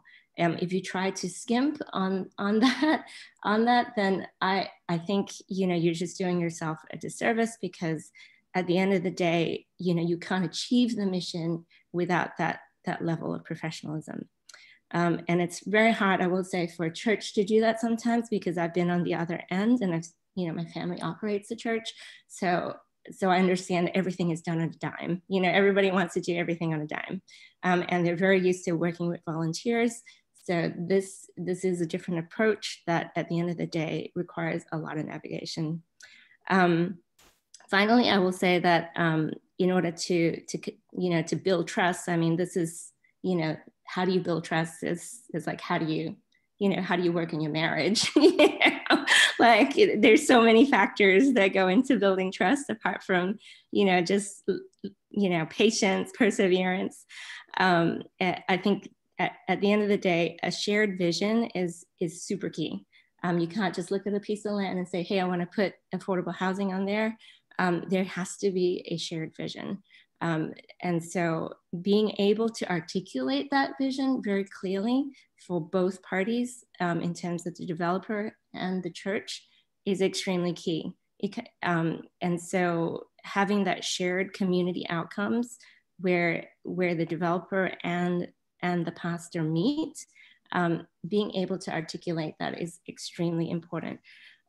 So that's a lot of what goes on in the pre-development phase for us, and it can take years, exactly what they said. Great. And then just, did you, as a part of the building trust process, real quick, did you visit any other sites in helping to understand what the outcome can ultimately be in the partnership? Yes. Well, we didn't, but the church did. And so, and the project that we are currently working on is actually a demonstration project for that very reason. Do you want me to share a screen? I might share a quick screenshot of. A quick screenshot would be good. And then I'm gonna ask Reverend Dickens a question. Okay, so this is a quick screenshot of the development team structure to give everybody an overview. You can see it's a very complicated team structure. There's many parties involved, and this doesn't even include the church and the city, all of which were parties to the agreement. So we have us as a for-profit entity that we're for-profit, but 100% mission. And then we have set up a CDC because the church did not have a nonprofit. So they work with the arts organization that is also a partner. And finally, we have the low income tax credit group. So in terms of the site, I will give you also a super quick, overview of the site. And this will give you a little bit of context for Jeanette's session coming up as well. And I will leave this up for Jeanette's session. So you can see that this is the site. Part of it is owned by the city. And they contributed the land as part of the deal. The rest is owned by the United Methodist Church, and it's owned by the conference, which Jeanette will go into.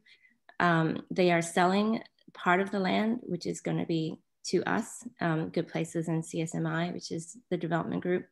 And then the third part will be owned, which is owned by the UMC, will be sold to Tapestry, which is the low income tax credit developer, of which we are also minority partners. So we basically play a master development role and have brought all the partners together, working with the city, the conference, and other developers and the community partner at the same time.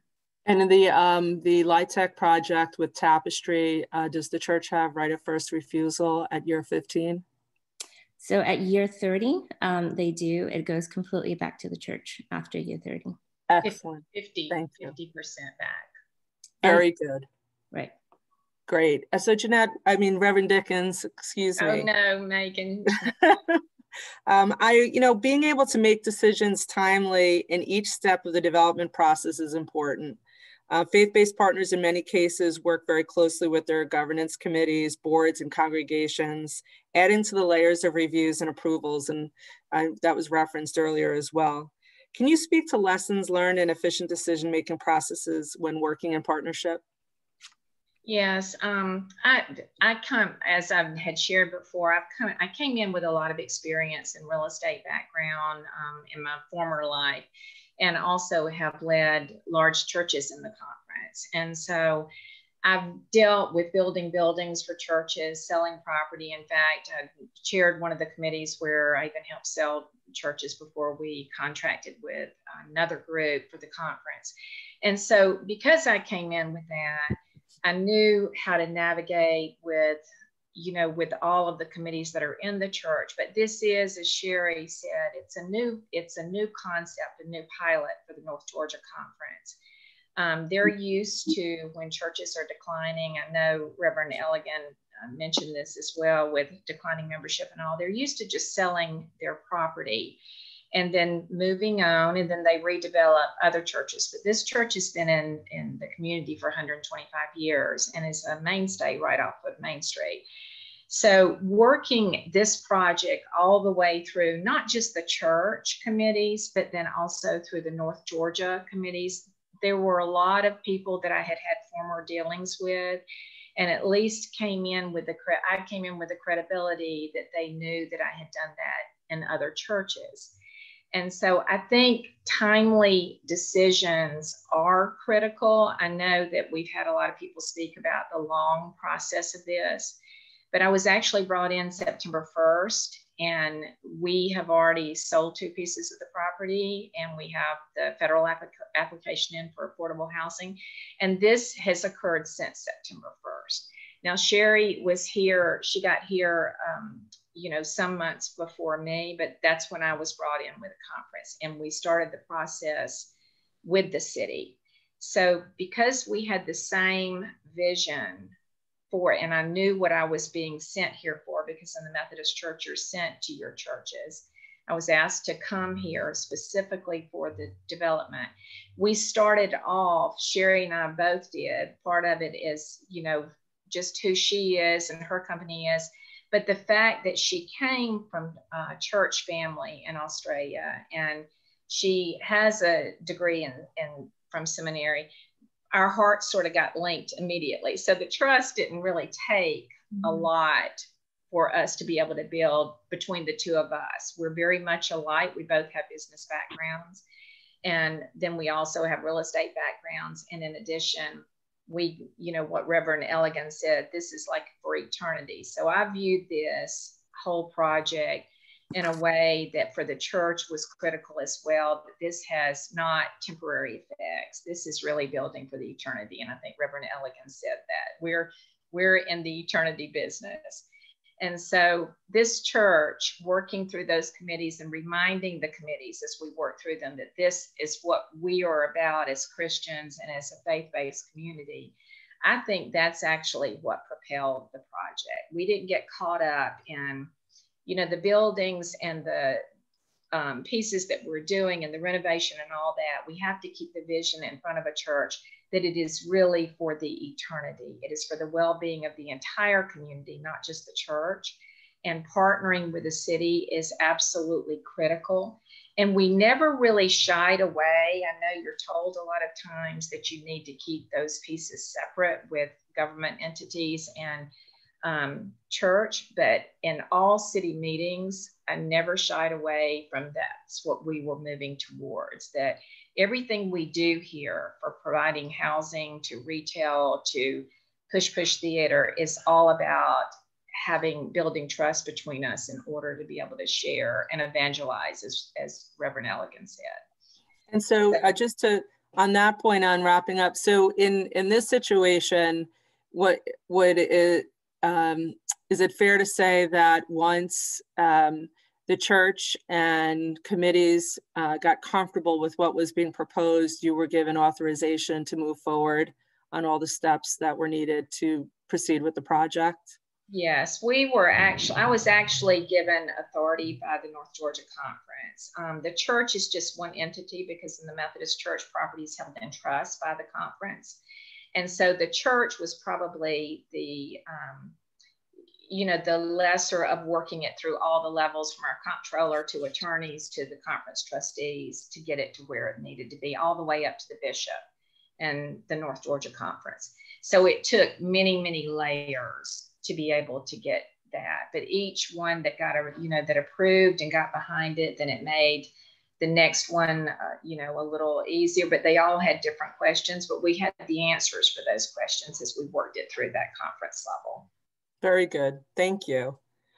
Alan, private partners in working together with faith-based organizations can bring development and regulatory technical expertise to the partnership. What technical expertise have you been able to bring to a partnership, and do you lay out the roles of each partner in a development agreement or an MOU, as Althea was speaking to earlier? We weren't that organized. I've been doing this 37 years, so it was we're all feeling our way throughout this, but we have 11 properties now, mostly senior. They're mostly Section 202 properties. So that means it's affordable senior housing. And then we have one property in Oakhurst that we did with Shepherd Center. It's 14 units for people with permanent spinal cord injury. So, but it all comes down to communications. And we were lucky over time to have a good HUD office. The HUD is not such an active player right now. It's a strange time. We don't have a 202 program or an 811 program. They're supposed to be coming out this year. We don't know. But keeping those in line and keeping the line of communications between everybody open is what I specialize in doing. Many of these projects, and I've worked on with National Church residents, with almost everybody on the call, I've done something with.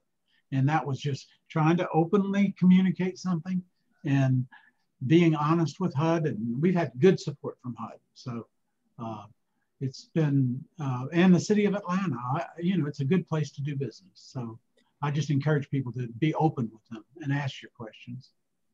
And just thinking about technical assistance, so, you know, as a private partner that comes in on a faith-based development, preservation or new production, you mentioned the HUD 202, the 811. Can you speak about the importance of having a partner that understands regulatory obligations as it relates to those types of developments? Yes, and we fortunately have a lot of sophisticated developers now and nonprofit partners that understand that. But, you know, it's a struggle, but, you know, keeping lines of communications open is what it's all about, and making sure that we try to think of things ahead of time. And yeah, and I know bringing the relationships with HUD and the public partners that you just mentioned is really critical, and understanding the financing that's currently available and restrictions on the preservation of some of these projects.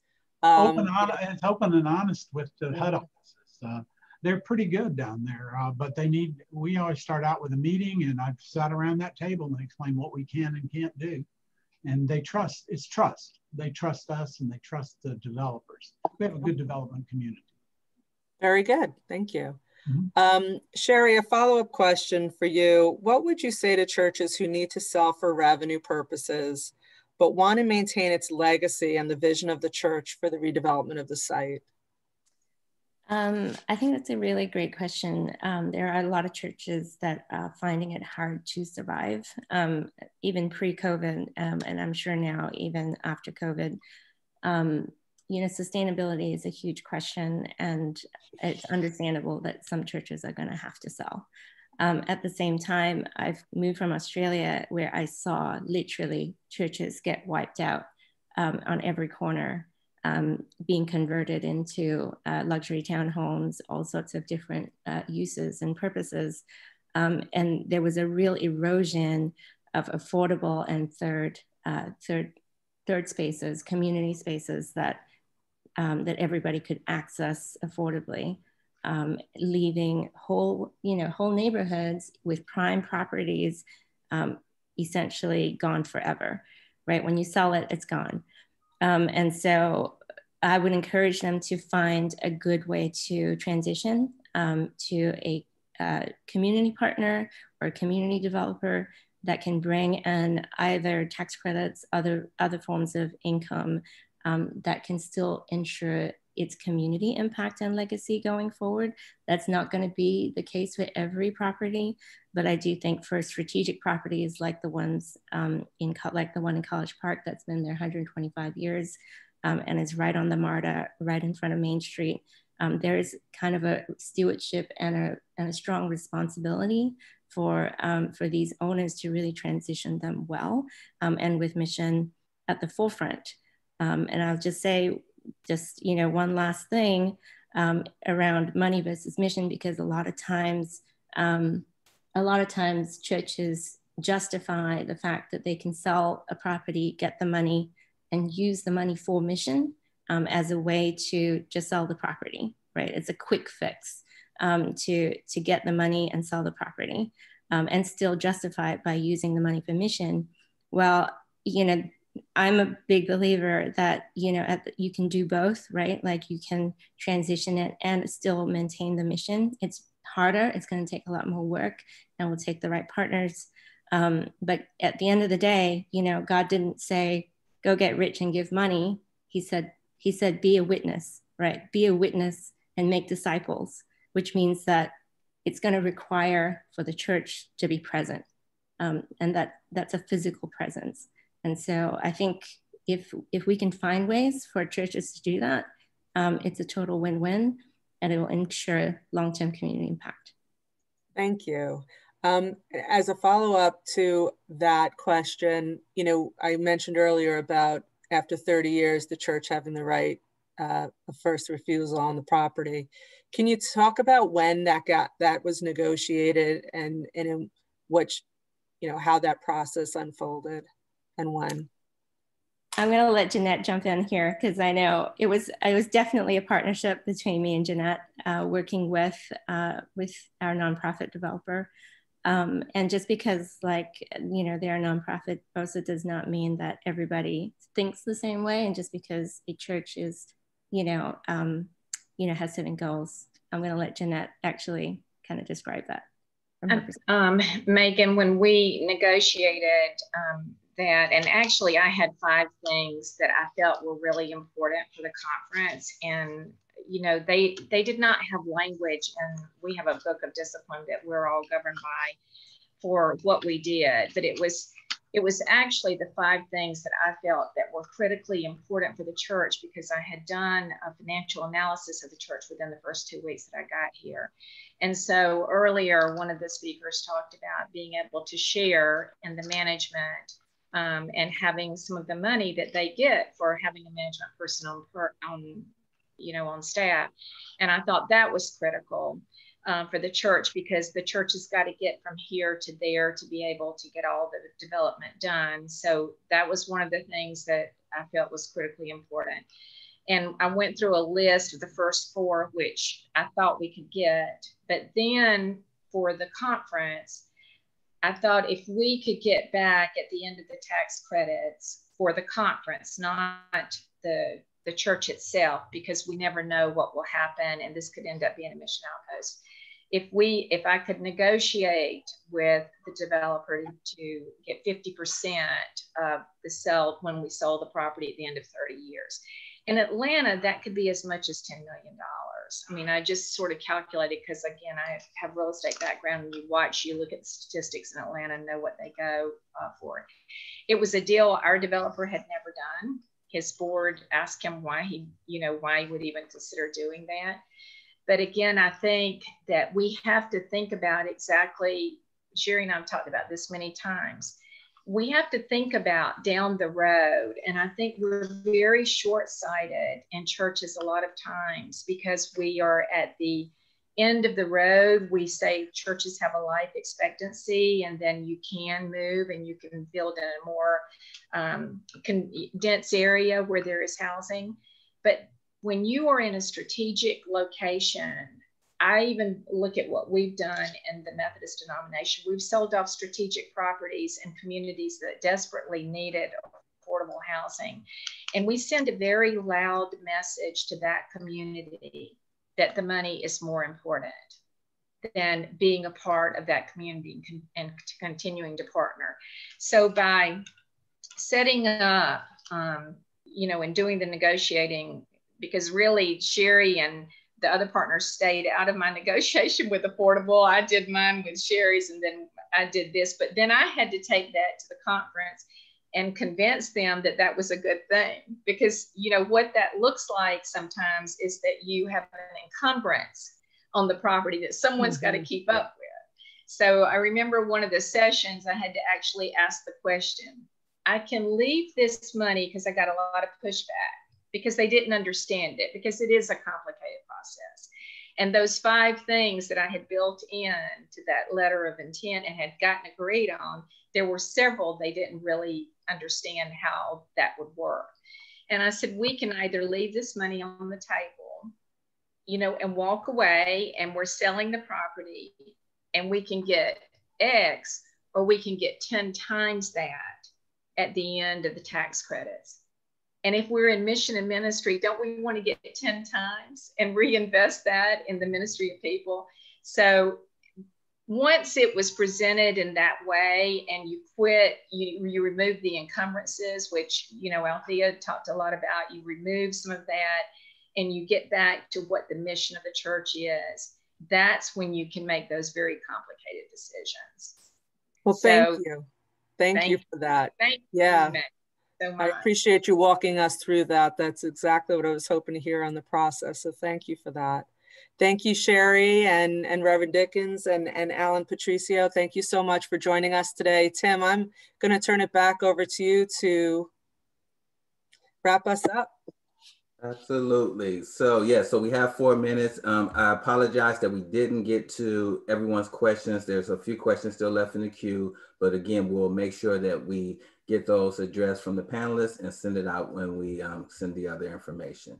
So with that said, I just want to make a couple of closing remarks. Let me share my screen right quick.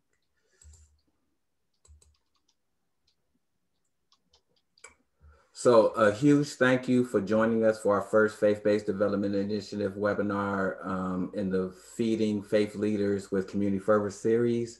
I would like to also thank City National Bank for their funding support of these Faith-Based Development Initiative efforts.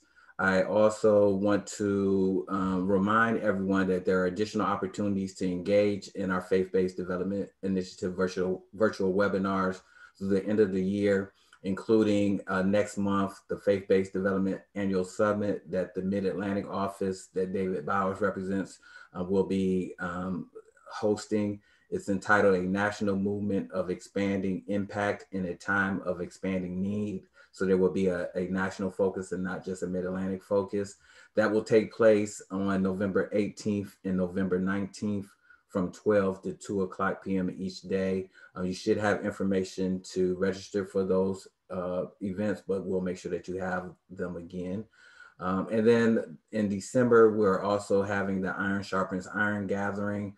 It's going to be a faith-based development TA peer exchange. It's invite only, but if you are a house of worship or a partner that's working with a house of worship that has a project that is close to coming to fruition and you need some additional thought partnership, some TA, please reach out to me. My information is on the slide, and we'll see about getting you an invite to that particular webinar.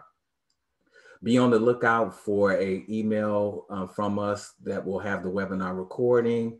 We'll also have the presentation slides and the speakers' bios. And we'll also include a brief survey that we ask that you please complete that will help inform us tweaking these webinars to make them more informal, more informational, and more impactful for the people involved. If you would like to discuss our faith-based development initiative in more detail, please contact me at the information provided in the slide. Again, thanks and have a blessed day, everyone.